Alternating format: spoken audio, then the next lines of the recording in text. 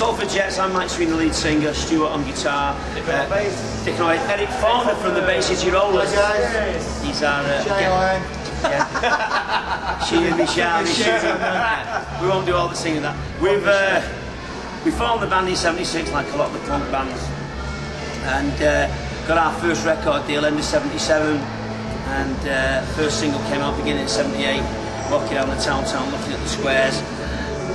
We've done, I think we did about 4 years. We finished around 1980, 81-ish, and this is the first time that we played together for about 15 years, something like that.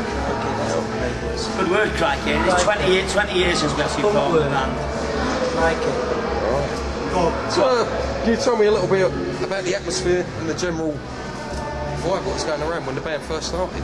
Well, when we first started, I think that particular time everybody was dead innocent. I mean, we were quite old for a punk band, to be honest. Obviously, Eric wasn't. I mean, we were all in our late 20s, really, around that time.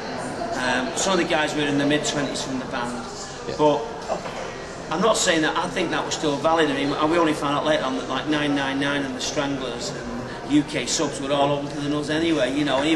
And the Clash weren't that far behind. It just gave bands generally freedom, you know, to work in an environment that hadn't existed prior to that. It was all silly heavy rock bands, you know what I mean? And it gave bands a chance to play what they wanted to play their own material as well. Okay. You're asking the question. So, presuming people who get to watch this know nothing about punk, nothing about what's going on this weekend, how would you explain to them what's going on here? I said to the audience today that it's not to do with, it's not nostalgia, it's not a punk revival, it's rock and roll music, and it's rock and roll music's always been there. I am annoyed that the sort of conventional music press have totally ignored us. We might as well not be here. What do you go? Well, the thing is, in the 70s, punk wasn't just a new thing. Punk was a shot in the arm for rock and roll. That's what it was. It was to make everybody get out of that, oh God, we don't sound like Deep Purple shit, you know what I mean? Like, and what punk did was, even though at the time I was not part of it, it just gave rock and roll a shot in the arm, and it brought it down to the street level, which is what we were doing anyway. And I think the Salford Jets was like, I didn't call it punk, I think it was street rock and roll. Yeah, you had I've got to ask Eric. You had at that time, you had number one after number one. How did you see punk at that time? It was good because it was just bands, young guys. Couldn't play. So you really use part of the Bay City Rollers? Oh yeah. Can you tell us a little bit about that? Yeah, You've got all of them. Yeah, there's nothing wrong with that. You tell us about, you know, that's quite a contradiction to what punk was trying to do. I mean, how do you feel about being a part of both of it? I've seen a magazine thing that was a Ramones thing. They were saying that they want to be basically rollers in America. The guy Blondie, the records coming out. So there was a lot of talent. I mean, it was just we were 74, 75. I mean, Eric's right with that. I remember being in a band around like 74, 75, and girls coming up to us afterwards and saying, "Oh, we're following the Bay City Rollers when they very first started having hits, and we think like you not look the same, but the same attitude to a certain extent." I thought it was brilliant. I'll be honest with you, because like I just wanted girls to scream at me. I did, you know what I mean? I mean that was the ultimate. I mean, I was like, you see, really pissed off when he got all the screamers and that. Even now I've met him all these years on, now we're friends, I still hate it. Prior to punk, these guys were the biggest thing in the world. They were? Absolutely. The biggest thing in the world. No, I think like, that's right. Like in 74, like 2 years before the punk thing, there was the glam, a lot of American guys. We were one of the first young new British guys to break through. And then you had and that was a big, helped take it back to being just guys who went to tell without the makeup, just if you got it dead, went anything, sort of frills, that kind of stuff. And punk was actually the best thing that ever happened to the British music business. Yeah, it was shutting out. The shutting out was like a drug. It was like a. I mean, it was self-destructive. If you want nature of the beast, though, wasn't it? if you want an interesting little hybrid between the Rollers and punk bands, you ought to have a look at videos of a band called Slick. And Midge Ure was in Slick, and they were a Scottish band, and they were sort of a teen band, but with credibility, and in a way they were almost a bridge. It's very interesting. The #1 in 1976, but if you'd have looked at the band, they all had like sort of tight pants on, not flares, and baseball boots and stuff like that. I remember thinking, watching Slick, that they'd done something that was unusual. And I mean, they tend to sort of, I say Midge Ure was the lead singer in Slick. Well, the thing is, I remember being in, sorry, I remember being in New York in '74, 75, and the guy down the fields was there from 16 magazine, which was like their big teen thing. And Danny was showing us videos of the New York Dolls and stuff like that. And that was, it was almost, I know, I want to pump, it was in that Iggy, what kind of thing. Underground, all those bands. Wayne, and used to dress up Wayne County, yeah. It was all that American New York, like sleaze scumbag scene, which punk got a lot of that, and you've got a lot of the youngest from like the pop bands. For a brief moment in time, I sprang the Cartel and all the major records. Very, very brief moment in time. I swiftly realised I took it back over. About a year and a half, that's all. But for a year and a bit it did it, you're right. They broke the monopoly. They had. And all these little record labels came on, like Raven Records, Wilty John, and all the rest of them. And just for a little while. We'd have never got a record deal without punk, ever. Not a chance. Not writing songs about, I mean, I was writing songs about cars, motorbikes, relationships, falling out of love, fighting. Like young men fighting other young men. What do you like? You know, who's going to give you a record deal? A song about people fighting in the street? Nobody. So, there we are. It's been a great weekend. Moving on to the beginning of this year, how did you react when you heard the Pistols were reforming? Great. I think it's I think it's a great idea, and again the press crucified them. I mean, they've had one good review. Well, even the good reviews have been done reluctantly. And one of the isms that we're not allowed, that you're allowed to take away this, we're not allowed racism and sexism, and you're not allowed to ridicule people because they don't look perfect. Tell you what, you can take the piss out of anybody if they're older. No, I find that. Don't take the piss out of me because I'm like 40 odd years old. We'll get in my face and do it. But I tell you what, that's out of order. Because we all grow old. I hear people now saying they preface something and the criticism is prefaced with old or boring old. You think, hang on a minute, come here. Jesus Christ, how dare you? Your ism, you're allowed that ism. I'm older than you, so you know better. And what I'm doing is worthless, and that's crap. It's not ageism. It's ageism, though. No, yeah. It's attitude to things that go out. That's what it should be. The other thing is to think that with punk is very much an attitude and a strange bedfellow, and I like with it because, of course, all ska and reggae music. If you're confident to me, but maybe when you were in it. Like specials and bands like that, Madness and all that was all part of it. Yeah.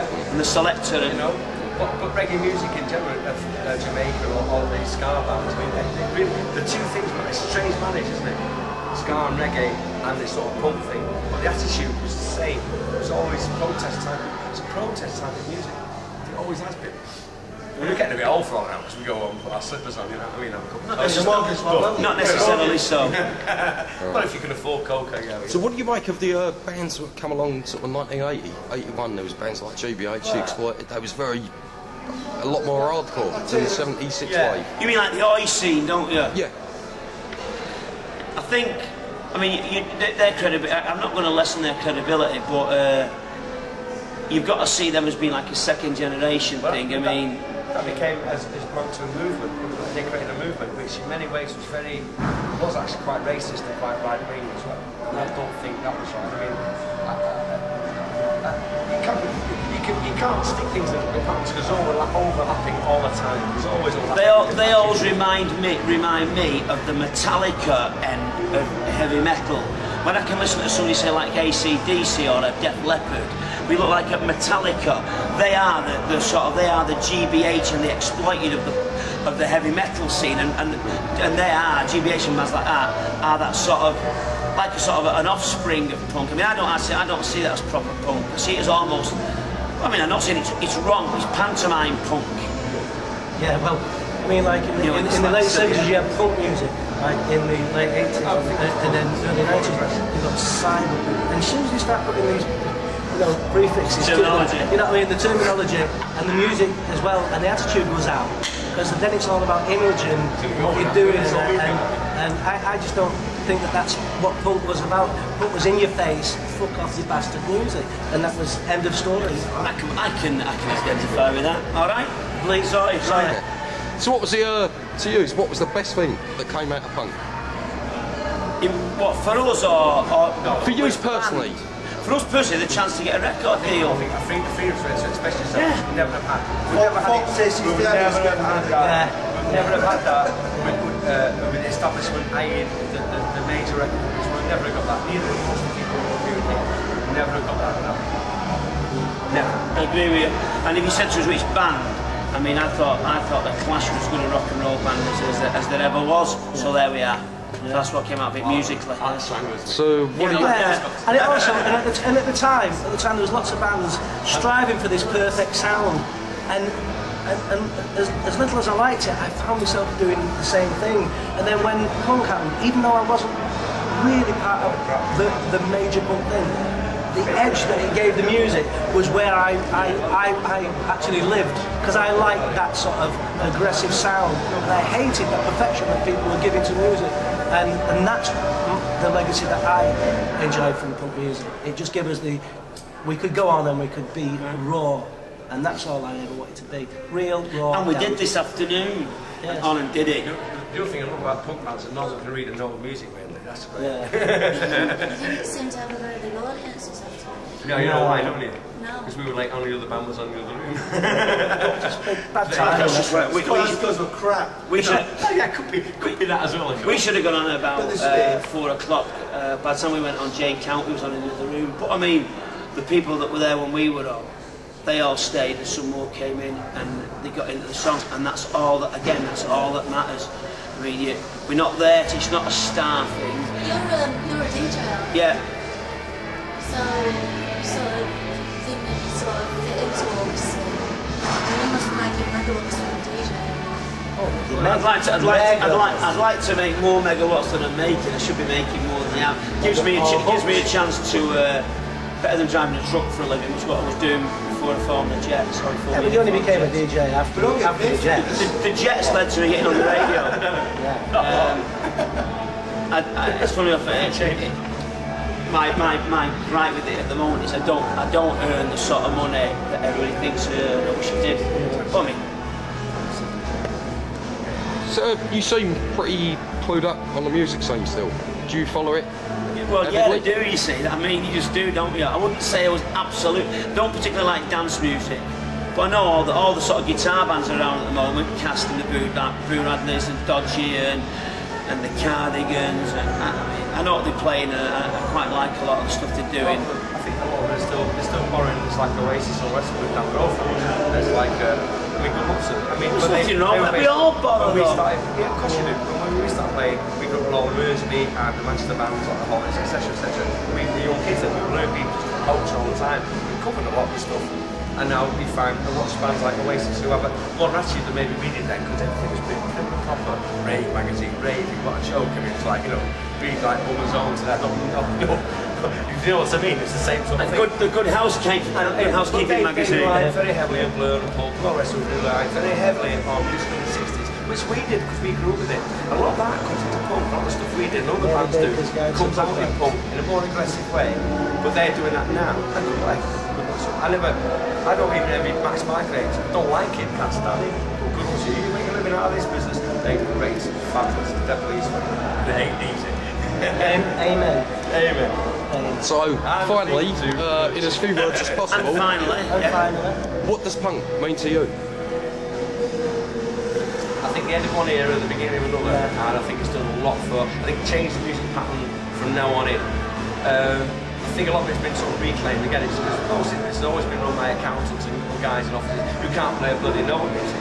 They have no idea. And the people out there actually doing it, they always get the hardest bit. But I think it has changed, and I think that's great. I think it changed for the better. It had to change for the better. I think it's part of the true spirit of rock and roll. When I listen to punk music, it reminds me of Elvis's stuff in '54 and '55, and a very young Gene Vincent, a very naive young bands playing with like the very first electric guitars. It made music as well much more accessible to, and that's why everybody. Spirit of rock and roll. To everybody. If you watch a very old film, you say something like the old guys in America, like Little Richard. There's a great film of him about 1958, and he's playing for this very broken white audience. They're all sat on tables with one dresses on, like that, and he bows and all that. You know, that sort of novel, and that's great. Punk to me is attitude. It's an attitude that really didn't have anything to do with music when it started. But it sort of cut out the middlemen, the managers, the guys in the suits, and then the guys with the guitars that sold the tellers to get the guitars, got on stage and did the stuff and didn't give a shit about anything else. In a very strange perverse way, it's always going back to Espresso Bongo when the guy said, hey guys, here's an old theatre, let's have a show here. Let's do it up, let's get all the kids in. And I tell you what, two guitars and then just do it. Just do it good. Right. Okay? That's fine, yeah.